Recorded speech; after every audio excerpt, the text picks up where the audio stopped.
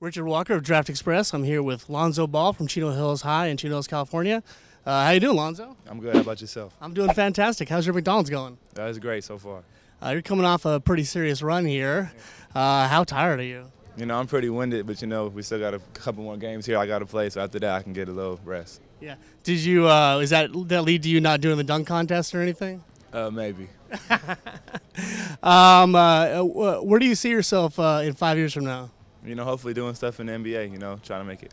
Do you see yourself as one and done? Yeah, that's the plan as of now. How do your brothers feel about that, knowing that they'll be right behind you?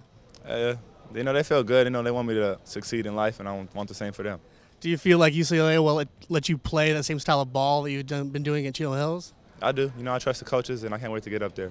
That's great. What are the skills that you're working on to try and make it at the next level? Definitely getting stronger and working on my handle, trying to get my handle tighter so I can go against the little guards full court. Is it intimidating playing in front of all these NBA scouts? No, not at all. Are you worried about the scrimmage later where it's like going to be much more intense? No, I'm not worried about it. How about the game itself? What's your game plan heading into that? Just get up and down and run, just try to have some fun. Put some points on the board? Oh, you already know that. All right, thanks so much, Lonzo.